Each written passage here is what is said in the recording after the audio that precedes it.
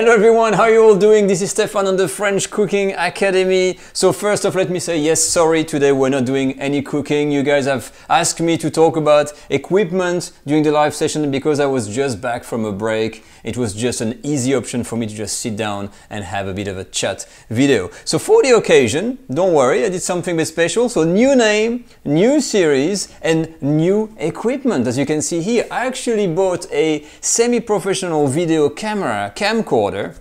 I'm gonna disclose very shortly, and I'm gonna talk about the differences, the plus, the minus, the pros and cons about that setup when you have a YouTube channel, the DSLR, the camcorder, and the reason why I decided to do this. So if you're someone that wants to know the difference about the DSLR and the camcorder on YouTube, keep watching. If you're also someone that thinks that camcorders are dead, on the other hand, well, I've got a few points I'd like to make that maybe might just change your mind. Now, lastly, I also have got a little surprise for that new series called The Bench, a brand new intro. Let's roll it in.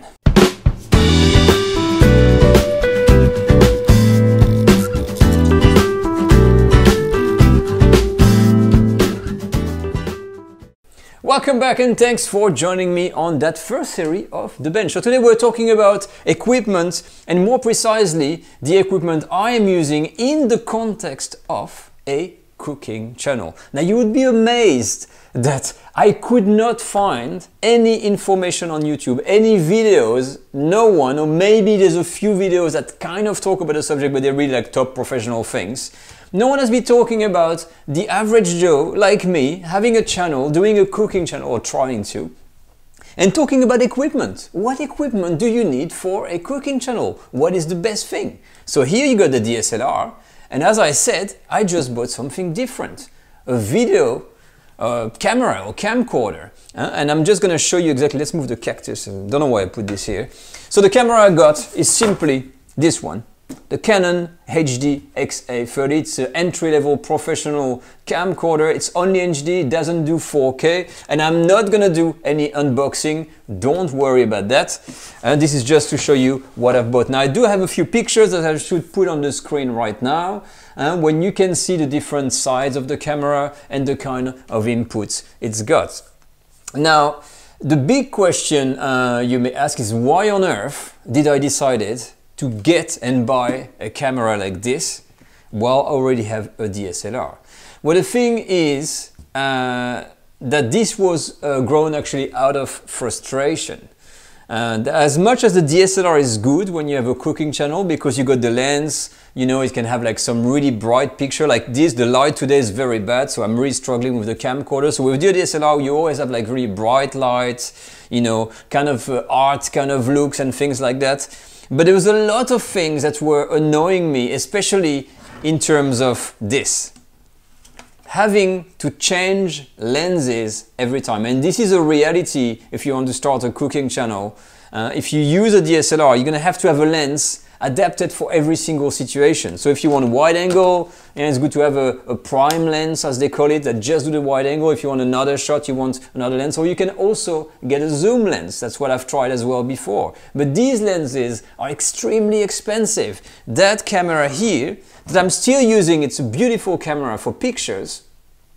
If I wanted to buy a really good zoom and that does everything, I was talking about 1,500 Australian dollars, so more than $1,000 just to have one attachment, and that's without the price of the camera. That already costs about like something like $2,000 US, something like that, or a little bit less than that. So it's a lot of money, you know, for this piece of equipment. And keep in mind that DSLR are really just made usually for photography. This is what people tend to forget. When it comes to video, yes, you can make video with it. And yes, you can have some really good shots if you're making that kind of vlogging scenes or little snapshots, 10 minutes here, 10 minutes there. But the big problem with the DSLR, it is not made for continuous shooting. And continuous shooting, when you have a cooking channel, it is exactly what you're doing. So now, you don't see the camera, but it is plugged in the power, which is something you don't have on this by default. You need to buy an expensive adapter that is really awkward to use. It's going to be tangled by the battery to have some kind of you know, continuous power. It is also warming up if you do this with a DSLR. And these are all the small reasons I started to move away from that. Another reason why I moved away from DSLR is the problem with focus. My last video was an absolute nightmare. If you look at the Vanilla Slides video, it's been a disaster of like focus, out of focus that I've tried to use with a new lens that I had here. And honestly, that had totally put me off, and I said, that's it. I want something that is simple to use. It's not maybe going to be as sharp as the lens like this, but at least when you film something, everything is kind of in focus. You get that kind of film look, and it's very, very easy to use. And it feels great in the hand. And you also get this with the camcorder. Now with this, as small as this may look, with a camcorder I can sit here, and if my take is wrong, for instance, I can do like bang, I'm stopping, bang, I'm recording again, bang, bang. I can control everything without moving, and there's plenty of controls you can do just with this. And yes, I know you can also do the same with DSLR by downloading an app and connecting the app to the camera, but trust me, I've tried that, and after like 20 minutes of trying and not connecting, it kind of put you off. So all in all, the reason why I got this camera, the XF30, is because this model for me was, first of all, affordable, it was easy to use, and it's fit for purpose. Now it's got all the connections I need, it's got all these external mics that I want to use in the future if I go on the field and do interviews on markets and stuff. It's got a 20 optical zoom, so if I'm far away, especially in market situation, you want to be far away and be able to zoom in, I'm going to be able to bring on some pictures and perhaps have someone to help me to film. So someone can hold the camera and I can be presenting. There's all sorts of options that I really, really like. Now it's really early days with the camera. I've got it for 24 hours, so this is fresh off the press. This is really gonna, I'm sure it's gonna look pretty bad, like the quality, because I haven't wiggled with the settings and stuff like that. And of course the light situation, this is something I've discovered when you use a camcorder. It is very important to have either a lot of natural light around you or have some of these lights like I have, and you know, try to brighten up the scene. Otherwise it is a bit of a struggle in low light. But so far, honestly, I like to say that the experience with the camcorder has been really great, and I'm learning a lot of things. And this is my advice, the advice I can give, you know, if you start a channel. I'd like to show you the progression I've made. So this here, okay, iPhone, this is an iPhone 6 Plus. This is what I've used the first year running my channel. So I've got a food channel, a YouTube food channel, if you're new to the channel, and I've been using solely that device here for 1 whole year to shoot all the videos.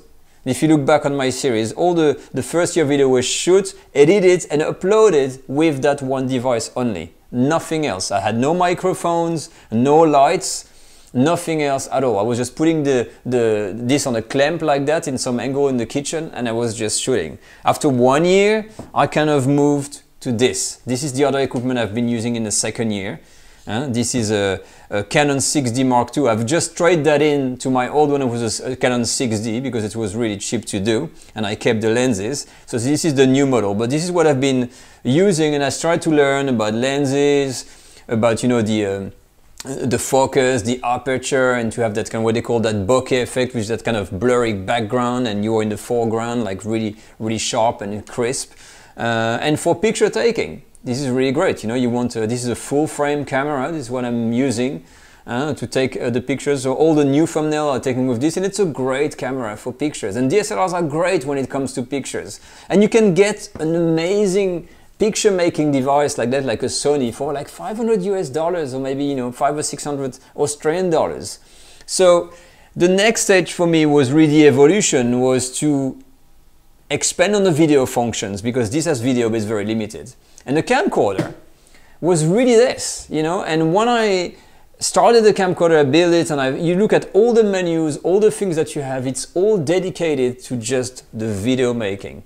And I'm sure that I'm going to be using this more and more and try to go out there and, you know, and try to find what works and what doesn't, and it's really exciting. And since yesterday, honestly, I've learned already so much in terms of exposures and what I need to do, the bitrate for my video, all the formats I need to use, the type of lighting, the cinema effect. There's plenty of little things that I was not even thinking about when I had that thing. Now, a last point, sorry, I'd like to make as well is what I said in the intro. If you are someone that think that camcorders are dead, I really personally don't think so, and I actually make a statement as of today that I think that camcorders and video cameras are actually making a comeback.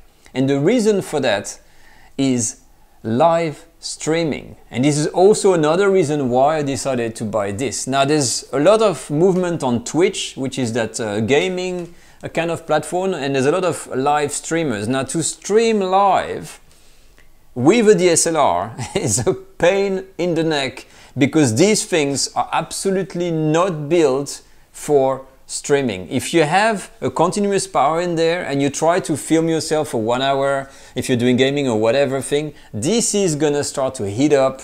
It may be just even shut down, and you may not have the right crispness that you want. And a lot of streamers actually are using camcorders. And by the way, thanks all the patrons. I've used the patron money. I've saved it after all these months, and this is actually what allowed me to buy this. Sorry about that, totally forgot to mention this. Yes, this is where the money from the patrons came to invest in the channel. So thank you very much, guys. That's been amazing. I had to save for a few months, and there it is. But whew, that reached the end of my little discussion and intro video coming back from a break. Sorry, guys. I will start doing some cooking. I think next week we're gonna try to do the crêpes Suzette, actually, and these famous crepes, and two versions, the crêpe flambée and the crêpe Suzette. And if you think the crêpe Suzette actually has a flambée, you may be mistaken, because it hasn't. It is a special recipe we're gonna see next week. So I see you all then. As always, if you want to comment, if you have questions about the equipment I'm using or some settings, or if you intend to buy one, I'll put all the links in the video description, all the information. And for me, I'll see you then next week for another cooking video. Take care, and I'll see you soon. Bye bye.